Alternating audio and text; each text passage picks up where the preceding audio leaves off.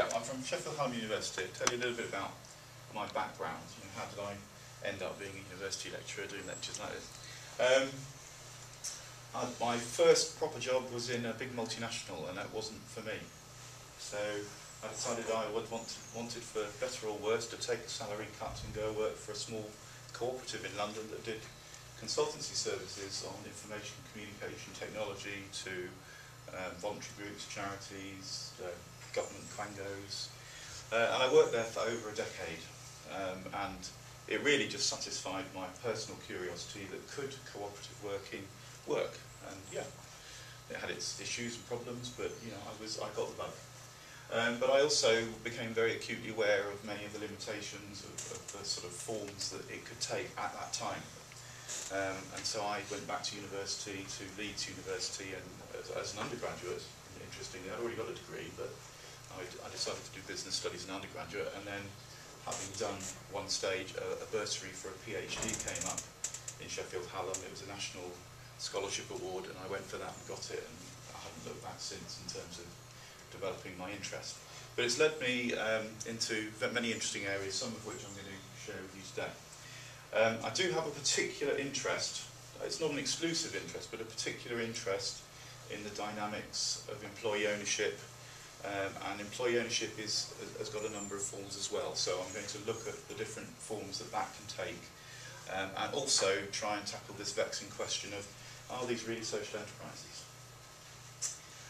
Part of that journey was to be part of a group of cooperatives in London. So at the end of the 1990s,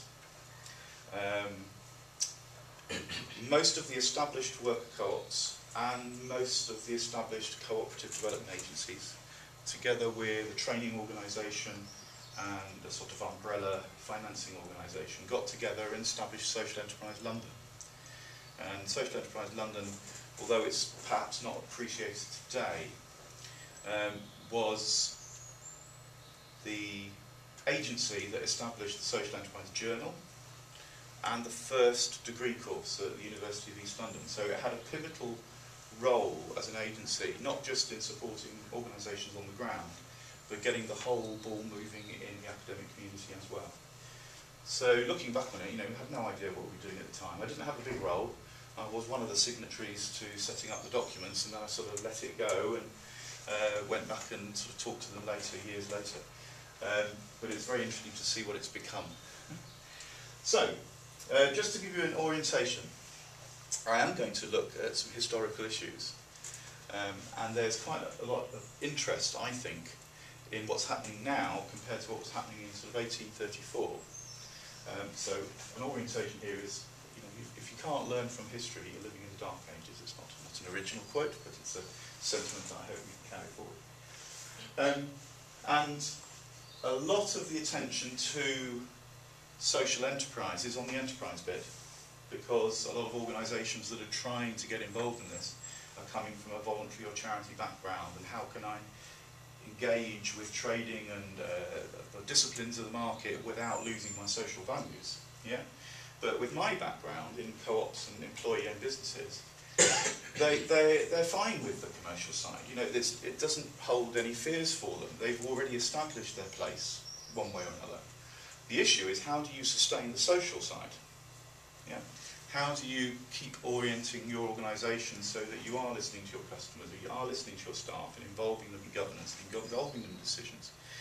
And it's challenging. You know, when you're faced with commercial situations, there's a lot of pressures on to cut down on that. So I tend to approach the whole question of social enterprise from a different perspective.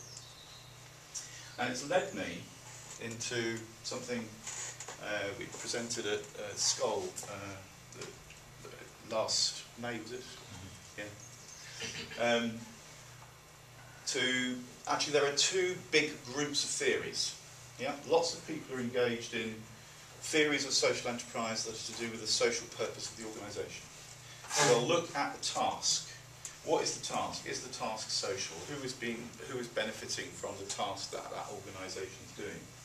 And it's sort of it's business with a social purpose, even to the extent now that in European countries they actually have a legal form of social enterprise that's called a social purpose company.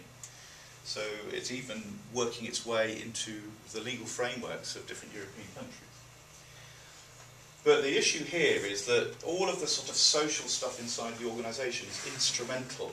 Yeah, it's all you form your relationships, you network, you do whatever you do to fulfil your social purpose. So I think very often the management philosophy that underpins that doesn't really change that much. Yeah? You still have an instrumental view of human beings' role in delivering the social purpose of the organisation. You might have a very different view to the inclusivity of your beneficiary group or your community group, but inside the organisation, labour is still looked at instrumentally. And I think that can be contrasted with what I call socialised enterprises. Enterprises that typically take other legal forms. I'll go into those later. I'm not going to dwell on them here. Yeah. But here, the process is to try to bring an accountability to the entrepreneurial process, an accountability to business processes, and also to socialise them in the sense of using inclusive practices in the decisions that are taking place inside the organisation, how different people are affected by the operations of the business. And here, relationships themselves are ends. Yeah? The task of the organisation is to rebuild the community. You really don't care what you do as a business in many ways, as long as it's not killing people or making bombs or whatever. The organisation I studied for my doctorate just happened to make school uniforms. And the entrepreneur was absolutely adamant. He'd have made anything. Yeah? It just happened that he used to be a school teacher and he had lots of friends in schools and he could create a business out of making school uniforms. But his real underlying purpose was to rebuild a depressed part of Sheffield. And that was just the easiest way for him to do it. So the relationship between people in the company and the relationship of the company to the community was much more important to him than what he did. And it has a resonance with Mondragon, which I'm going to talk about.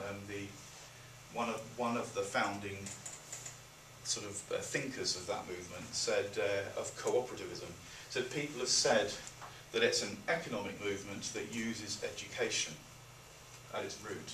They always put education at the centre of their model. But he said, I think it's the other way round. I think cooperativism is an educational movement that uses economic action as its means. So you get people involved in different business activities as a way of learning how to rebuild and sustain their community. And so he saw it as an educational movement rather than as a business movement. And here I think the management philosophy does change. Yeah? So there really is something quite challenging at many levels. At the levels of ownership, at the levels of how you, resolve disputes within the organisation, who you admit into the membership of the organisation, all of these sort of questions are thrown into a new frame. Now, I have a particular set of writers that influenced me, and the one I would like to share with you, and one I do draw on in chapter 2, particularly of this book, is a chap called David Ellerman. And the reason I was alerted to David Ellerman was when I was first doing my first research in this field, which is over a decade ago now. I was talking to somebody in America who had built a database of all the cooperatives in the UK, and they'd also developed a set of model rules, which I've continued to evolve since I talked to them. But I asked him who were the most influential writers on his thinking when he was developing his model rules, and David Ellerman was one of those that he mentioned. And there was a particular passage, this is taken from a book, where he talks about the use of the words public and private. And he says that private is used in two senses usually. Something that isn't run by the government. So anything that isn't run by the government is talked about as private. So we talk about charities as being private often as well. You know, they're based on citizen action. But also private in the sense of being based on private property rights, that you buy your right to be involved in an organisation is because you've bought a bit of that organisation. Yeah. And he says that we're similarly ambiguous around the word public. Yeah, that we So public means of the government. But he thinks there's another way that we use public, which is that we have a growing culture based on human rights, or what he calls public rights, or personal rights. And he thinks that anything that comes from the political process that grants us rights is also public, but he tends to call that social rather than public. He differentiates those. So what he argued was, if you take private in the sense of non-governmental and combine it with public in the sense of being based on personal rights, you have a working definition of social. Yeah? And you can differentiate that from private in the sense of being based on private property and public in the sense of being owned by the government. Yeah? So you then end up with a view that a democratic firm, yeah, a firm that is owned and run by the people in it, because you have a personal right to be involved in governance in that organisation, it is a de facto social enterprise or a social institution. Yeah. It shares the characteristics of a private business perhaps in some respects, but not in others, and it might do public work or public good or community benefit as well, but not because it's owned by government. And we can look at that a little bit more clearly. I hope this will help with understanding that. So you still have public as government-owned, government-sponsored projects. You still have private as enterprises that are owned through private property rights. But you now have space to understand two different distinct forms of social enterprise, one of which is based on personal rights to govern, yeah? Often called mutuals or cooperatives, yeah? But it's based on your right as a citizen of that organisation, having a right to the assets of the organisation and a voice in the organisation. And then you have the other version of private, which you can reinterpret as social or charitable social enterprises. Yeah, come in. Where there's no shared capital and you reinvest everything in for public or community benefit. And we seem to be much more familiar with the ones in the bottom right-hand corner than we are with the ones in the top right-hand corner. But that wasn't the case 10, 15 years ago. Most of what was going on was going up here. I think it's shifting back there with the new public debates about delivery of public services and NHS foundation trusts and even universities. Yeah. But it opens up a new space for new discussion, and it also explains the social basis of it. So mutuality as a concept.